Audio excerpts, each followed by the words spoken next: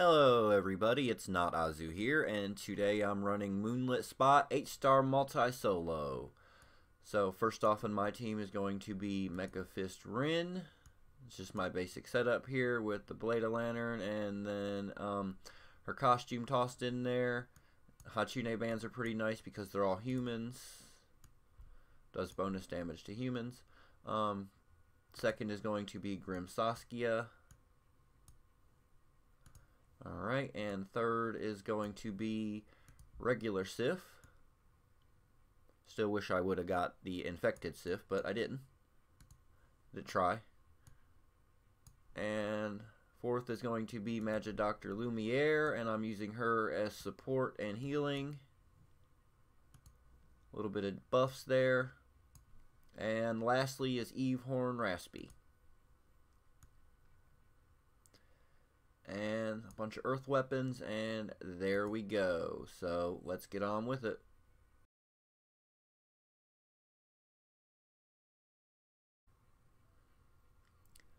Moonlit Spa 8-star multi-solo. First up we have the Lunar Princess Kaguya, who is in the magic row, is human and grounded. Her action skill, Moon's Darkness, does 150% dark magic attack damage and corrupt for 3 turns to the 3 nearest enemies.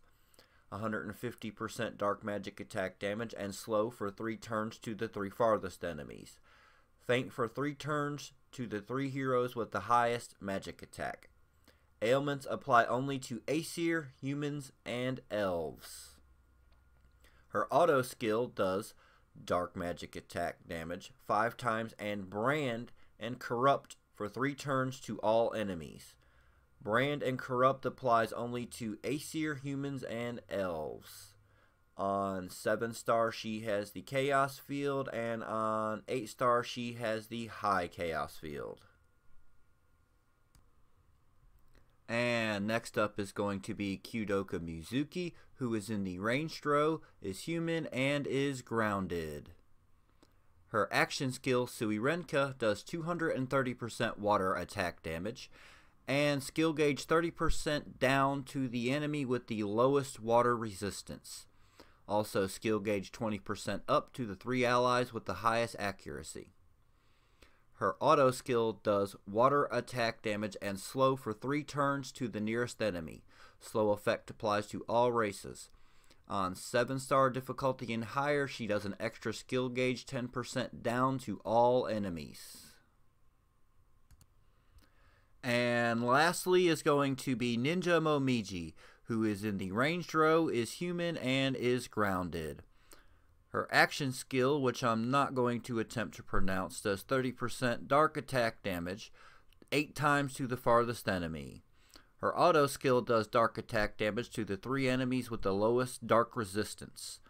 On 7-star she gives Kaguya a 5-hit barrier, and on 8-star she gives Kaguya a 10-hit barrier. So on the harder difficulties, you're probably going to want to steer clear of using Aesir, humans, and elves due to the CC that they get from Kaguya. The heaviest damage is going to go to your middle character, because they're going to get hit extra because the targeting scheme is the nearest 3 and the farthest 3, which overlaps on the middle one. So be kind of aware of that.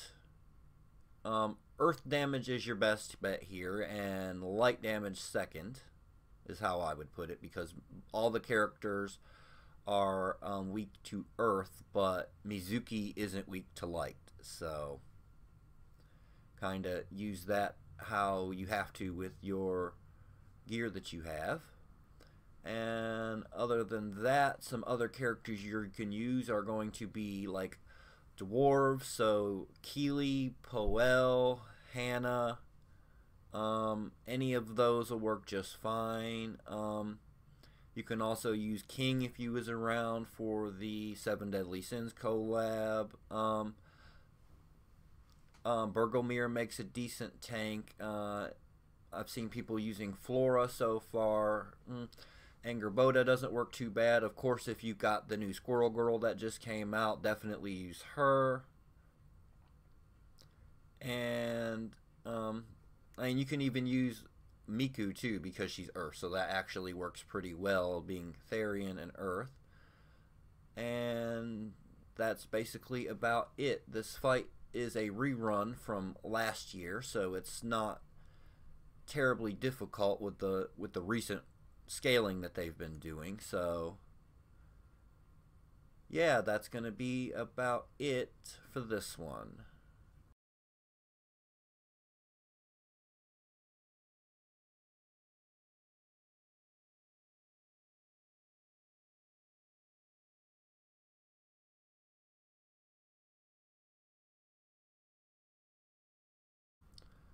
And here is going to be the damage, and keep in mind that it's not going to show individual characters because it's multi-solo. So here we are, and thank you for watching and have a good day.